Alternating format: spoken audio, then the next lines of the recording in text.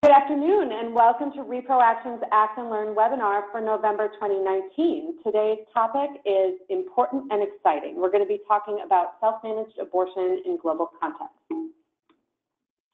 So first we'll introduce your hosts. We are the co-founders and co-directors of Reproaction. The first voice you're hearing is myself, Erin Maxson. I use she, her pronouns. I'm based in Arlington, Virginia, and you can find me on Twitter at Erin2TheMax. And I am Pamela Merritt. My pronouns are she, her. I am based in St. Louis, Missouri, and you can find me on Twitter at SharkFoo. Great, and we thank you for joining us on this impeachment day that I know has many people glued to a variety of screens. So first, we'll introduce Reproaction. We will talk about organizing for self-managed abortion with pills in the United States. And then we will have an in-depth presentation from two seasoned experts in the field on self-managed abortion in global context. We're extremely pleased and proud to be joined by Naomi Braine, who is a PhD in Sociology professor and department chairperson at Brooklyn College, and Susan Yanow, MSW, who is one of the co-founders of Women Help Women, among the many hats that she wears in reproductive health consulting. We'll move to next steps and then Q&A. And you are absolutely free, welcome, and encouraged to tweet during this webinar if you would like. We ask that you use the hashtag Reproaction. Also know that at any point, if you have questions, you're welcome to chat them into the chat box. Pamela will moderate a Q&A at the end, and we'll get to as many as possible at the end, so you don't have to wait until the end if you have a question. Finally, I just want to share a frequent question that comes up while we are hosting these webinars. Yes, we will make a recording of this webinar, which will be publicly available on our website, and we'll send it out to everyone on our email list once it's up there. So while we encourage you to follow along, tweet along, and take notes, know that this will be available for you later. So first, by way of introduction, Reproaction group leading bold direct action to increase access to abortion and advance reproductive justice. We're deeply proud of our left flank analysis. We are known within the field for our willingness to hold folks on all sides of the issues accountable, whether they are traditionally considered allies or opponents of reproductive rights. Finally, we have a deep commitment and expertise in nonviolent direct action as one of the tools in our toolbox. So a bit about our work on self-managed abortion with pills, because Reproaction has been doing community organizing around the country for more than 2 years, getting the word out about self-managed abortion with pills, as well as doing confrontational direct actions and more with decision makers. And I want to talk about the why. I'm going to leave most of the what to our experts on the call today, Naomi and Susan. But I do want to talk about the why and why we're doing this work in the United States. We are doing this work because we know that self-managed abortion with pills is safe and effective. We are doing this because, frankly, abortion pills are awesome, and everyone should know how they work.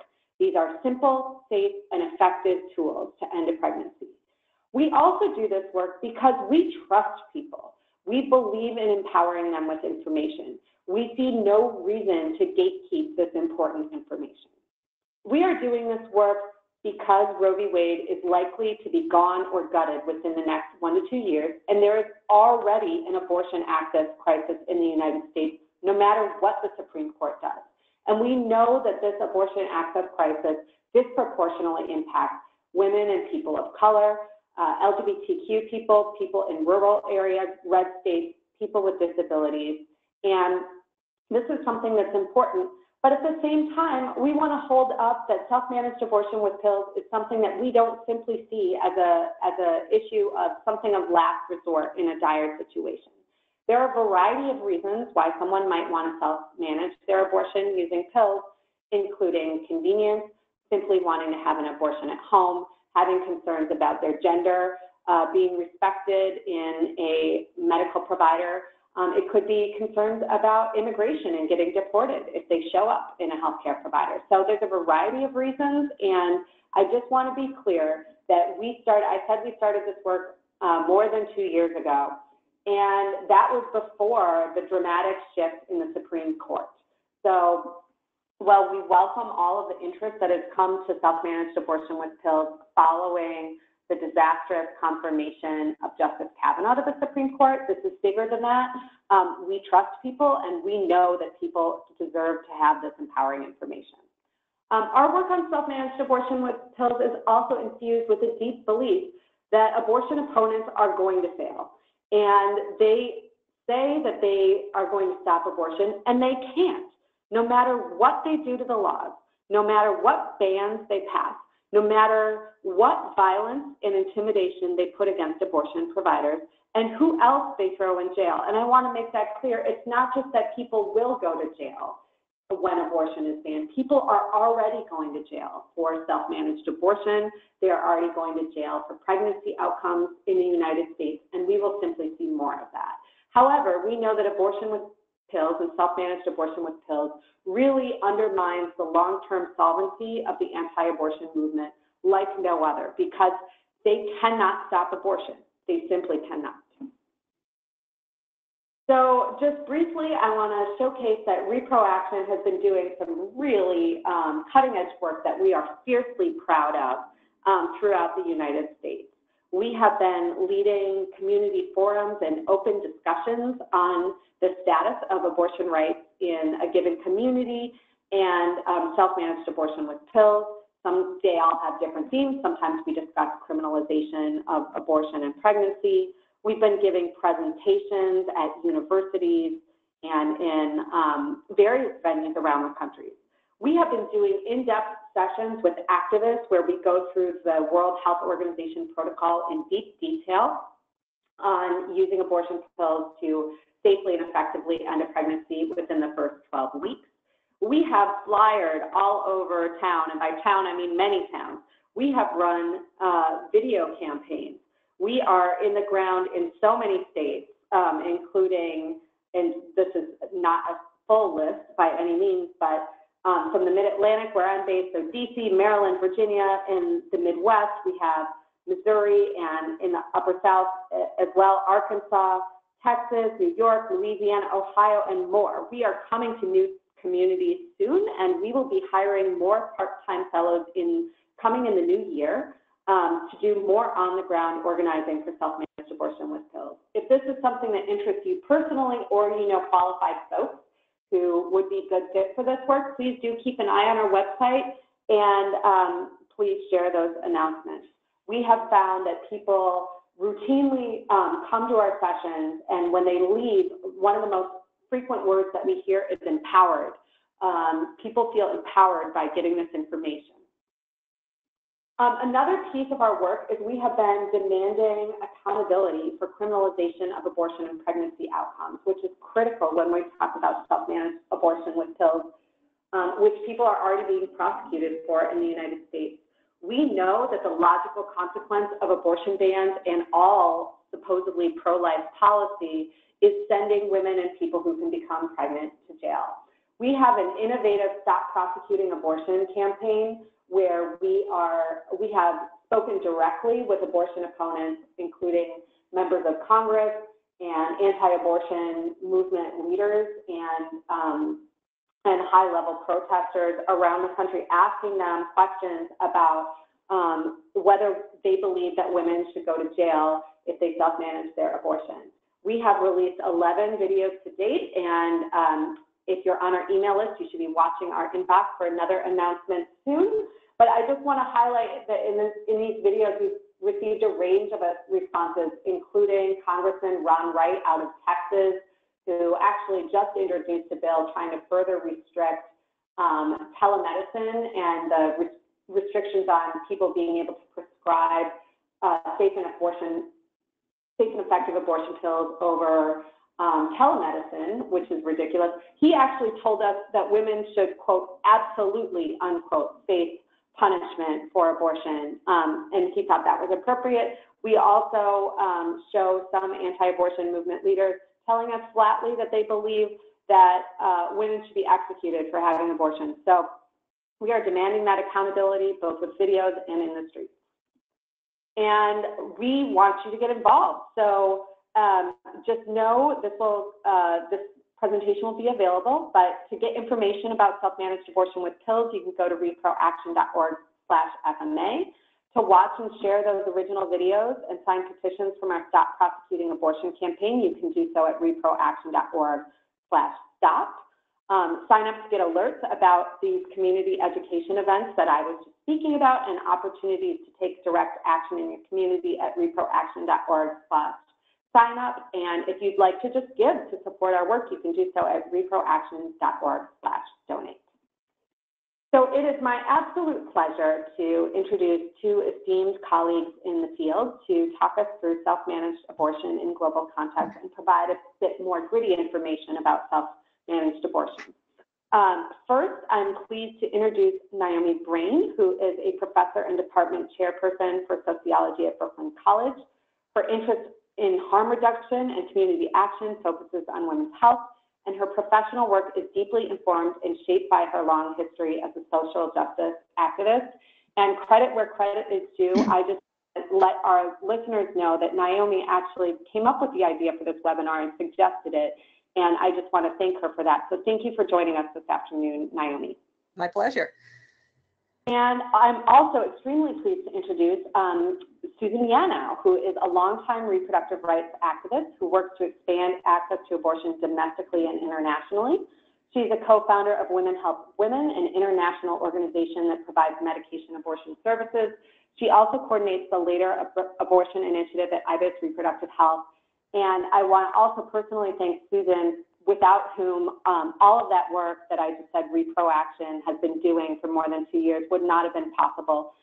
Susan flew in from her location and actually sat with our staff from around the country and did a several-hour training on self-managed abortion with pills, and she's a gem and a resource for the entire movement. So Susan, thank you for joining us this afternoon as well. Thank you, Erin. Great. All right. Well, I will hand it over to you. Okay. So, hi, everybody. Thank you for joining. And thank you, Erin, for that lovely introduction. Naomi and I are going to tag team this. And since we're not sitting in the same room, you might hear us have conversations together about which slide we're going to do which. But we've had many, many, many conversations over the last few years about this issue, and we're excited to do this together. So I wanted to start by defining what we're going to be talking about, because many people have different ideas about what the term self-managed abortion means. And we're going to be talking about the practice of self-sourcing the abortion medicines, either mifepristone and misoprostol or misoprostol alone, self-using the medicines with or without friends and community around, and completing the abortion, managing the abortion without a clinician and outside of the clinical context. We're not going to be talking about herbs, which some people do use, but the scientific effectiveness of herbs has not yet been shown. And we're also not going to be talking about some of the dangerous methods that people have historically used and in some places are currently using to try to end a pregnancy when they're not at a clinic. Next slide. So I want to start by emphasizing what Erin said. These pills are safe and effective, but beyond that, if this wasn't about abortion, these pills would be over the counter. They belong in our hands. And this is not a new idea. Back in the 1980s, misoprostol, the brand name is Cytotec, was widely introduced throughout Latin America to treat gastric ulcers. And these wonderful people who put out these pills had a warning on the side that said, not for use by pregnant women, could cause uterine contractions. And very smart women in Brazil read that and said, as you all may know, abortion is not legal in most of Latin America, including Brazil. The way that this community-based use of abortion pills came to the attention of science was that there was an OB-GYN who was also an epidemiologist, Annabel Fuentes, who was keeping track of maternal mortality from unsafe abortion across Latin America. And all of a sudden, in the early 1980s, he noticed a drop in maternal deaths in Brazil. And the next year, he noticed that same drop, and he couldn't figure it out. Why would one country suddenly have a lower rate of death from unsafe abortion? And he was very fortunate that his partner was a sociologist, and she went out in the field and learned about women using misoprostol. Since then, the World Health Organization has established the most efficacious way to use misoprostol alone, and it's also used with mifepristone. But the foundational, let's call it research, was done by women in communities. So I always want to start there because these pills belong to us. They should have always been in our hands.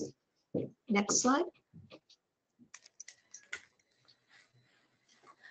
So this is really a movement of the Global South. And I think, honestly, that's one of the reasons why it's less available, or less visible, I shouldn't say available, why it's less visible than some other movements in the United States. So the first safe abortion hotline was created in Ecuador in 2008, and support for self-managed abortion spread pretty rapidly through Latin America, Africa, and parts of Asia. As you can see from a couple of the aborto con medicamentos, and misoprostol is the one on the right, is from an African organization in Nigeria. So this is a movement that is global, but largely invisible in the United States. And just to expand on Naomi's point, the Human Rights Treaty, which the United States did not sign, embraces the legal right to give and receive information and to benefit from science and scientific discovery.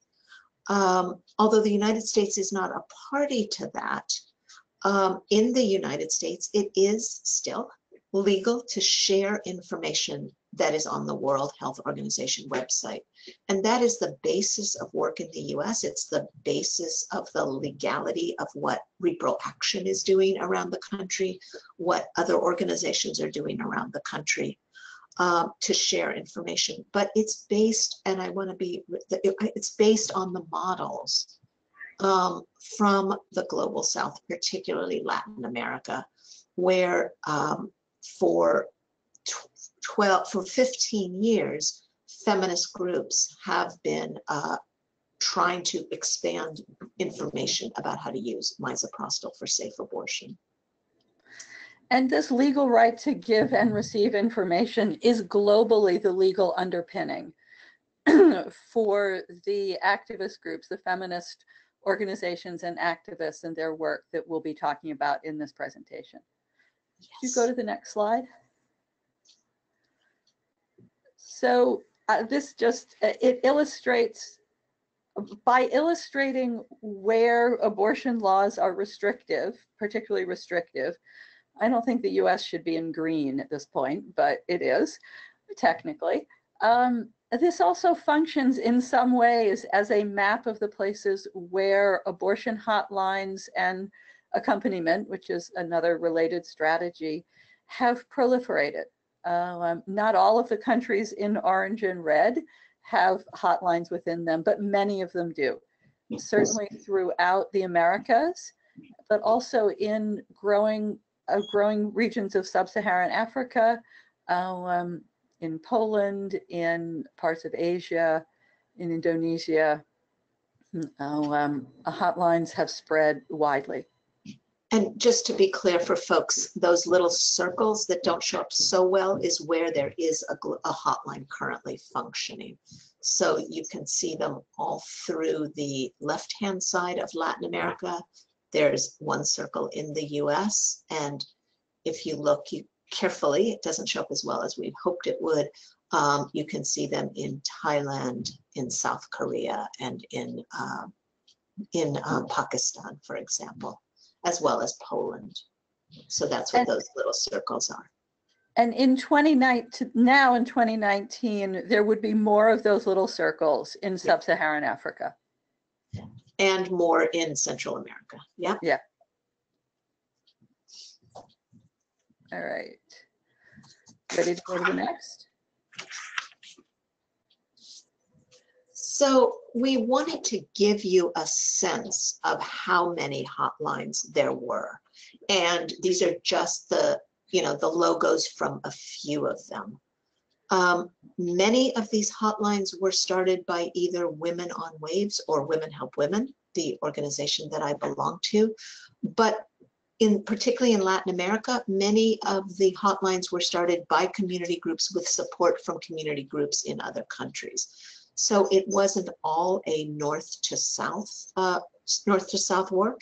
And in fact, one of the things that Women Help Women has been doing is creating a network of African countries who can support each other and building networks in Latin America where there can be more community to community support.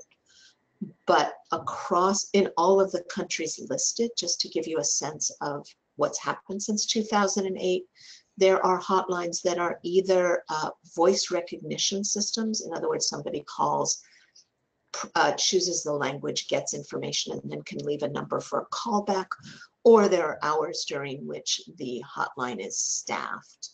Some of the hotlines work with text, some work with emails. It very much depends on the security issues in the country where the hotline exists. Next slide. So I just wanted to give you one example of how these hotlines get set up. And Erin talked about us all meeting in a couple of years ago to do a training. And that's very much based on the model that we've used in other countries. However, in most countries where we've done a training, this is from our training in Indonesia, we go in for 3 full days. Depending on the level of the participants, we start with basic reproductive and sexual health information. We do a training about how to use abortion pills. And then we have a conversation about security and security needs and follow up with whatever security training folks might need. And we talk about dissemination strategies. So as you heard from Erin about some of Reproaction's dissemination strategies, of holding house parties, using stickers, giving webinars. What Indonesia decided was to set up a hotline, and we helped them with that technology. So in each country that Women Help Women works in, the outcome is very much determined by the people on the ground and what they think will work best in their communities. Next slide. So we've been talking mostly about hotlines, but around the world, this is done in a variety, or assistance with self-managed abortion. I should really say feminist assistance with self-managed abortion happens in a wide variety of ways.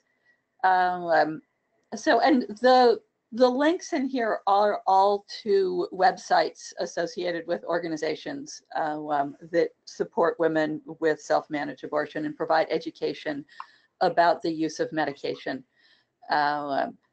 So actually, Erin, can we go to Como Hacerse un Aborto for a moment? Great. So here's an example of one of these websites. This one is not for a specific organization. It pools information for all of Chile, plus a little bit about Argentina off on the right.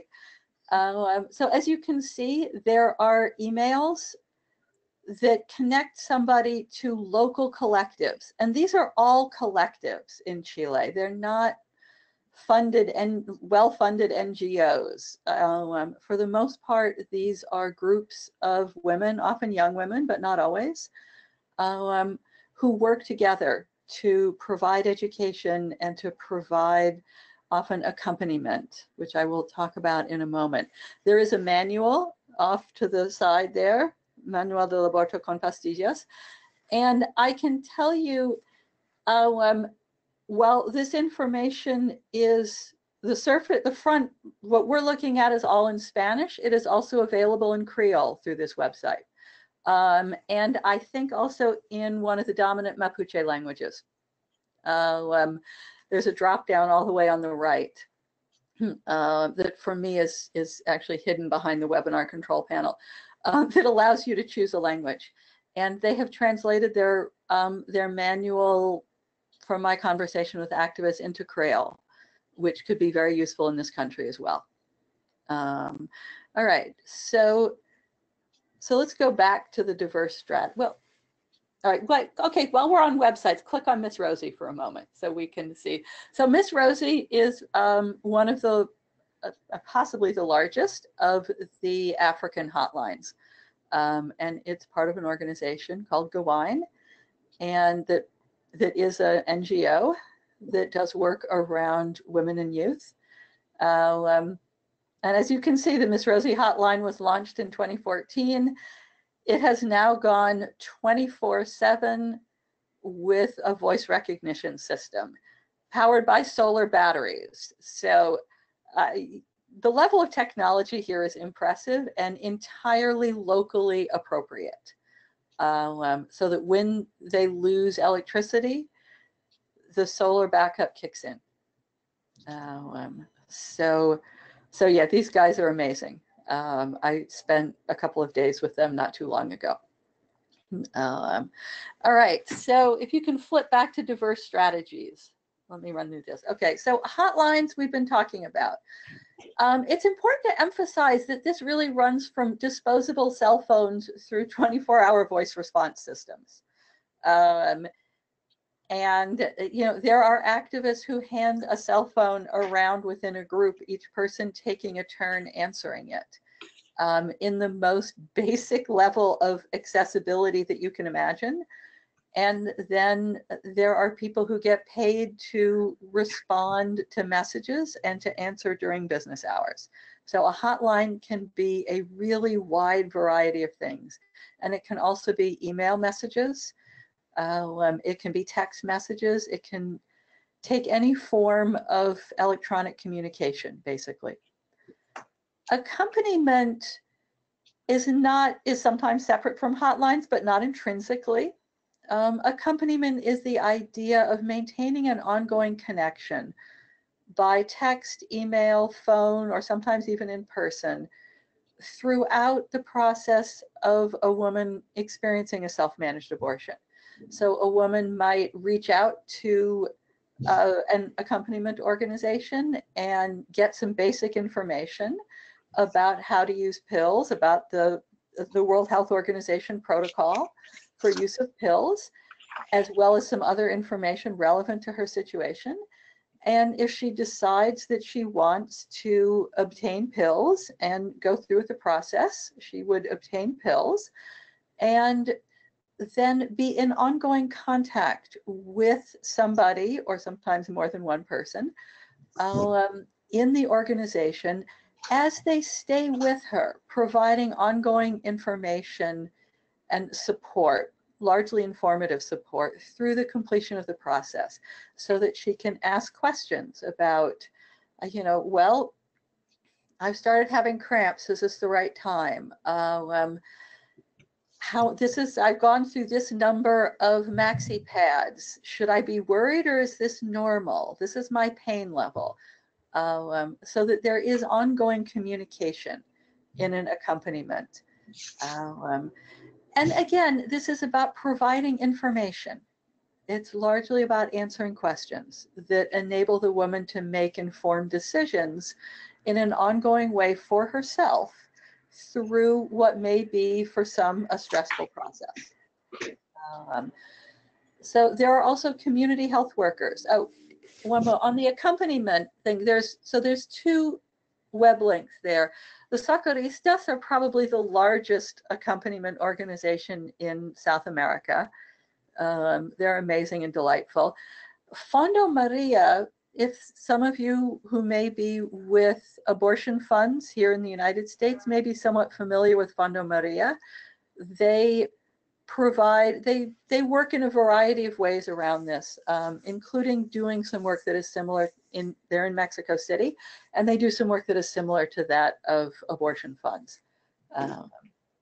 So there are also community health workers, and this covers a wide range of roles. They may be health educators, they may be doulas or midwives. I was in Chile a year or so ago and was speaking with some activists there and asked them, about the southern and more rural regions of Chile, where there may not be local hotlines, and where internet access and cell phone access may be sketchy. And their response was essentially that midwives have long performed a variety of functions related to women's reproduction, and that is globally and historically true, long preceding the modern pharmaceutical industry or the modern medical system. And it continues to be true in many parts of the world today. And one aspect of that that is particularly important in relation to midwives and community resource workers is that misoprostol is also commonly used as a strategy for treating or preventing postpartum hemorrhage. So midwives may already be familiar with misoprostol as part of their practice in relation to the management of the risk of postpartum hemorrhage. So it's a medication they have access to and are familiar with. And community resource workers can offer education and support about SMA along with a wide range of other health issues for women and young adults. And finally, of course, there are a range of websites. There's a possibility of telemedicine, websites that provide information like the Como Hacerse un Aborto and the website of Women Help Women. There is a website that was set up a couple of years ago in the US called Plan C Pills. And for those of you who are thinking, is there an app for that? The answer is yes. And Susan can tell you about that. But before we go to that slide, I just want to add one thing, that the Socorristas have just published a book about their practice of accompaniment, specifically about accompanying women in the second trimester. They support women all the way through 23 weeks who are using abortion pills. If anybody, and we've just had it translated into English. So if anybody would like to read it in either English or Spanish, the book is available on the womenhelp.org, on the Women Help Women website. We are hoping people will choose to give a small donation to the Socorristas if they download the book, but the book is available. Great. Okay, next slide. So as we've been talking about, each country tries to figure out what is appropriate for their context. And I'm really excited to introduce all of you to Yuki, which was developed for the US context. It is an app that is free from, people can download it. It is totally private and confidential, unlike Missouri, where people were using period trackers that then the government could get a hold of. This does have a period tracker in it. All data stays in the phone. This was developed with donor money, so there's no need to commercialize it. It is so safe and confidential that it has a passcode to get into it. If your passcode is 1234 and an intrusive parent or partner says, I want to see your phone, that app you've been using, tell me the password, you can say a different password like 78910 that you've pre-programmed. They will get the Yuki screen that will take them to a whole different website. So it is totally safe and secure. It has information about contraception, STI prevention, miscarriage, and in the abortion section is both information about how to find a clinic and information about how to manage one's own abortion with pills. So we're very excited about this as a way to expand on the work that, for example, Reproaction is doing and many community groups are doing to support those who, for whatever reason, whether it's lack of access or personal preference, are choosing to use abortion pills on their own. Next slide. And there is a website in the US with a helpline.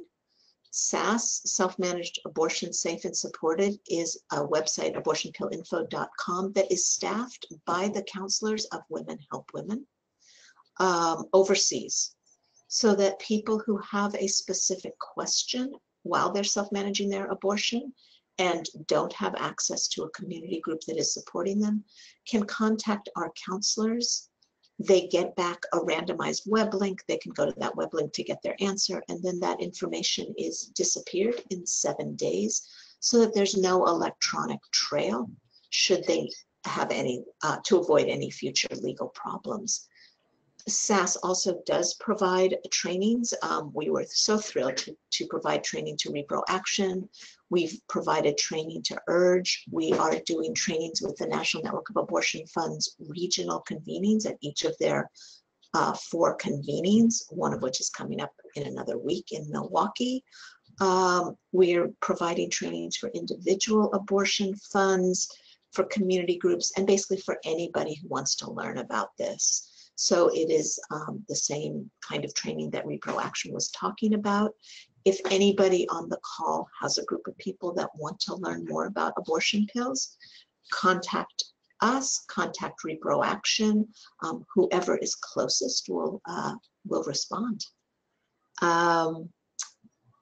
Last slide, please. So this is just some logos of some of the different organizations. So the Mama logo in the beige circle of Mama is one of the other Africa is for the Mama Network, which is this network that Susan mentioned that is being built through multiple countries in sub-Saharan Africa. Auntie Jane is the Gawain. Oh no, Auntie Jane, sorry, is connected to an organization in Kenya. Yeah. Right, Miss Rosie is the Gawain, but so yeah, I thought it would just be fun to see some of the logos of these different organizations. I've always been very fond, in particular, of the red sneakers of the Socceristas. Yeah.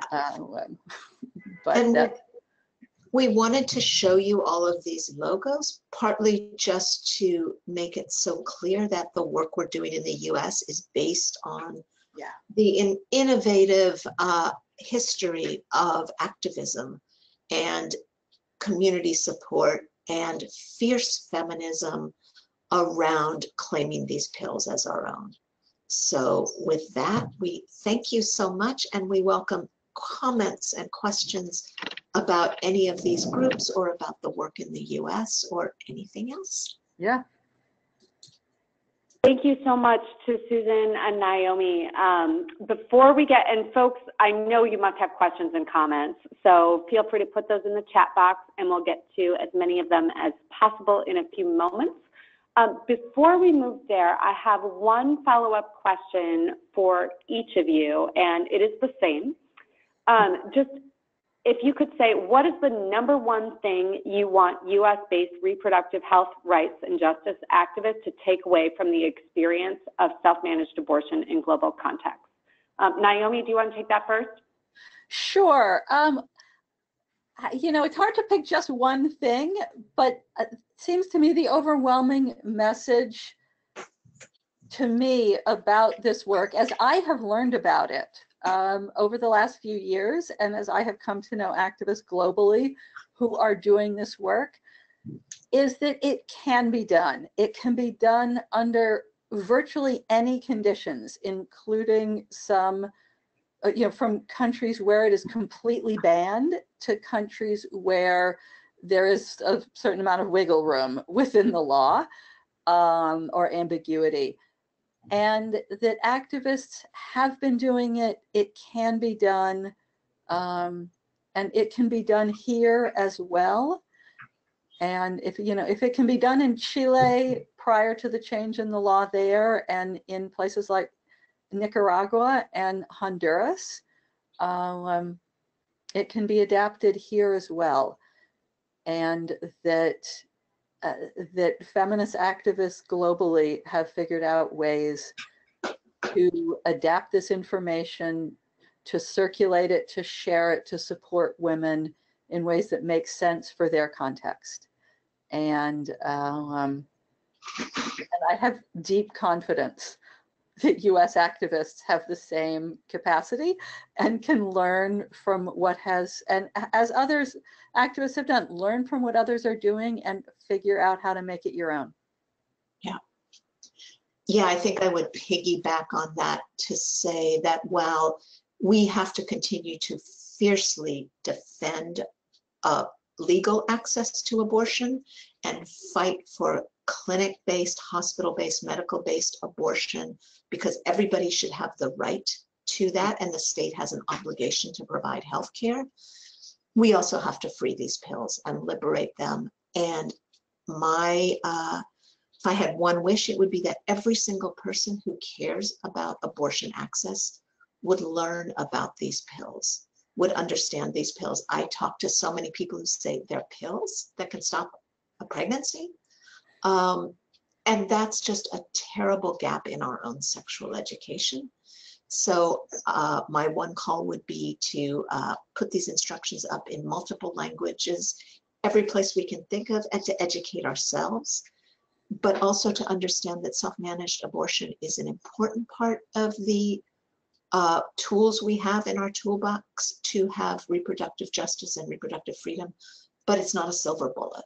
And so we need to keep fighting on all fronts. Thank you. You've given us so much to think about. So just a few housekeeping things, and then we'll move to Q&A. I want to encourage everyone to sign up for alerts at www.reproaction.org. That way you won't miss our work on self-managed abortion with pills, both nationally as well as possible local events in your area, depending where you live.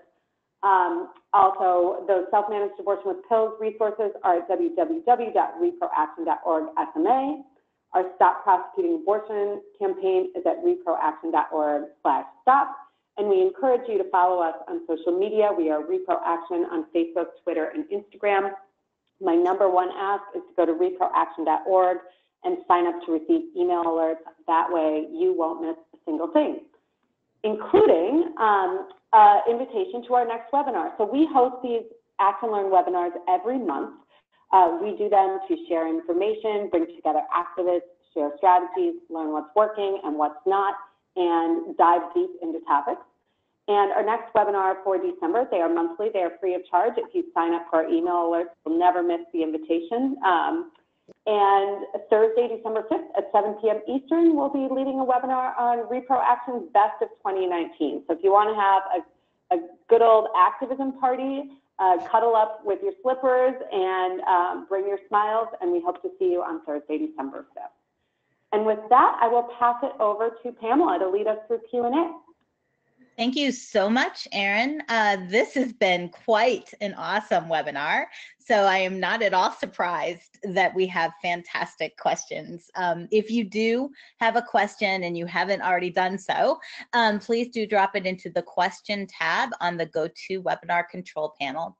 So our first question was early on in the webinar, but it's never a bad thing to revisit regional and continent-specific information. So this is for, we'll start with Susan, but both of you can weigh in on this about specific resources and information in Africa and the need for these educational materials in Africa. So the MAMA Network, which stands for Mobilizing Activists for Medical Abortion, it's currently involved in 7 countries and about to spread to 6 Francophone countries. So the, as Naomi said, misoprostol is available over the counter in most African countries. The governments have had it registered because 2 pills under the tongue within 1 minute of an unattended birth reduces the chance of postpartum hemorrhage by 50% because misoprostol causes the uterus to contract. So, but people don't know that 12 pills of misoprostol can cause an abortion in the first trimester. So these groups are working in a variety of ways to get the word out. As challenging as it is to get information out in the US, as you can imagine, in countries where fewer people have access to the internet, there are many people who are not literate. Getting this information out to people who need it is a challenge, but people are very much working on it. Does that? That was great. Thank you. Can I jump in just for a moment on that one? So Africa is certainly one of the places where community-based workers have been central to getting information and support out. And that there are organizations that are part of the current MAMA network that have community organizers and community resource people in a variety of locations in more rural areas who help, who are community resources around a wide range of health and sexuality issues, only one of which happens to involve misoprostol, either around postpartum hemorrhage or around abortion. So it's part of the community worker strategy is also about not separating and isolating abortion, but saying that people need access to information about a wide range of sexual and reproductive health issues. And this is only one of them, but it is one of them. And it's more of a reproductive justice approach in many ways. Thank you both for those thoughtful resources and answers. The next question is what somebody is asking that y'all reshare or share the name of the translated book one more time. Sure. This book, it's by the Socorristas, and if you just hold on a second, I will find it's on the womenhelp.org is the Women Help Women website. If anybody has problems finding it on the website, they can email Aaron or Pamela, and they will get a message to me, and I will send you the link. But it is under resources on the Women Help Women link, and it is, I don't remember the title of the book, unfortunately. But that's okay. Let me just type that in. Reproaction.org. So you can email Reproaction at reproaction.org if you have trouble finding it under womenhelp.org under resources. Thank you so much. All right, next question. This next question is wondering about how folks do medication distribution in extremely rural communities, particularly those with limited postal access. So in many of the contexts where people work, this is a criminalized activity, including in the US. So I wouldn't be able to get into specifics of how people get medicines and then redistribute them. But safe to say, people are very innovative, and what I will just say is if one can imagine how cocaine gets into places when it's not supposed to, one can imagine how abortion pills might get in. Yes, drugs and medications move through many different channels all over the world. It is also useful to remember that there are, as Susan referenced in relation to Africa, where misoprostol is over the counter, it is also over the counter in Mexico and a variety of Latin American countries. So it is a medication where the level of legal control exerted varies considerably country to country. Thank you for that. Our next question is just a request if you could share a bit more about how you trained people to talk to medical providers, in countries where abortion is illegal. And this is specifically about if somebody should visit a healthcare provider over concerns with complications. Sure, that's a great question. Part of the training that Reproaction does and that SAS does and that Women Help Women does is to help people understand that abortion pills cause a miscarriage. Miscarriage happens in 15 to 20% of all pregnancies.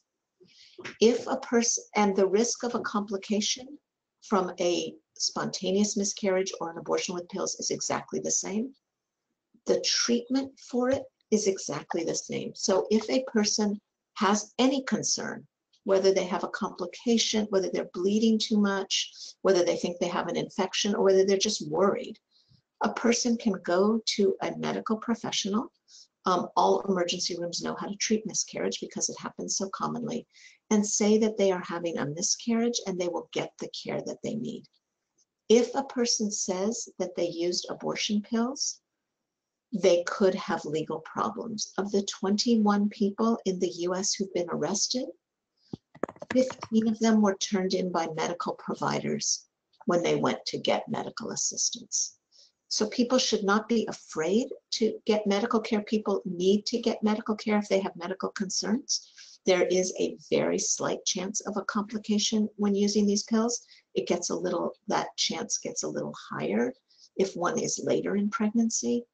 As long as the person fully understands what to say, they will get the medical care that they need and not face legal risk. Thank you so much for that. The next question, I know the answer to this, but I'm going to ask it so that you can speak it out again. Is the SAS website counselors available to assist people in the US? And is Yuki available for folks to use in the US as well? So Yuki was designed for the US. It is 100% for folks in the US. In fact, it has things like signs of an infection are a fever in Fahrenheit, which makes it clear that it's only for the US because nobody else uses Fahrenheit to measure fevers. It has links to clinics in the US. We are hoping that a Spanish version will be available by the end of the year, but Yuki is specifically for the United States. In terms of SAS, the counselors are overseas, but they have US specific information so that if a person says what state they're in, they can be given information about clinics and abortion funds in that state. The counselors have a lot of US specific information to support people who are in the US. Obviously, the process of using the pills is international, but the kinds of supports that might be available, for example, in the US, people do have the option of getting financial support and going to a clinic, which doesn't exist in other places where Women Help Women works. So, so people in the US can feel very comfortable contacting the Women Help Women counselors. Thank you. And for folks who are already dropping questions and wondering what the Yuki site is, the app is available in the App Store, and I think it's important that it is spelled E-U-K-I. And maybe we could put back up that slide, which is second to the last one, which has a picture of it so people can see how it's spelled. And if you want a little more information on Yuki, if you go to the Women Help website, you can click on something that just describes Yuki. Of course, you can download it and learn about it that way too. But there is, for those of us who occasionally like to read descriptions, it is readily available at thewomenhelp.org. And just, I did find the link for the person who was asking about the Socorrista book. If one goes, I've sent it the full link to Pamela and to Erin, but if people go to womenhelp.org and look under resources and then under manuals and training materials, both the English and the Spanish version are there, as well as our other manuals, and everything on the Women Help website is open source. People should feel free to access anything there. The training manual that we use for Mama in Africa is there. The publication on obstetric violence that was done by our Latin American colleagues is there. So and information about combating stigma by supporting the independent use of abortion medicines is there in 3 languages. So anything on our website, people are welcome to access. Fantastic. So I'm just going to pause for to allow if there are any more questions. Please do put them into the question tab, which is on your GoToWebinar control panel. I can attest that I downloaded Yuki, and I've also shared it with people who have been alarmed at recent news in my home state of Missouri of public officials tracking menstrual cycles and websites and spreadsheets. So people were very relieved that there is this option out there. So thank you on behalf of everybody, but definitely concerned people who menstruate in Missouri for this. No, Pamela, I think we should just call it, rather than calling it Yuki in Missouri, let's just call it keep the government out of your pants. Use There you go. There you go. If only, if only. So I'm not seeing any additional questions. I want to thank both Naomi and Susan for just a fantastic presentation. Naomi, thank you for the suggestion. This has been an amazing webinar. I would also like to thank Aaron for that wonderful overview of the topic, and obviously our work, which we are extremely proud of. And we hope that people will visit our website at reproaction.org. You can follow us on Facebook, on Twitter, and on Instagram at Reproaction. And we sincerely hope that everybody has a fantastic afternoon, and thank you to the attendees for thoughtful questions and your attention today. Everybody take care. Bye-bye. Bye. Thank you. Thank you.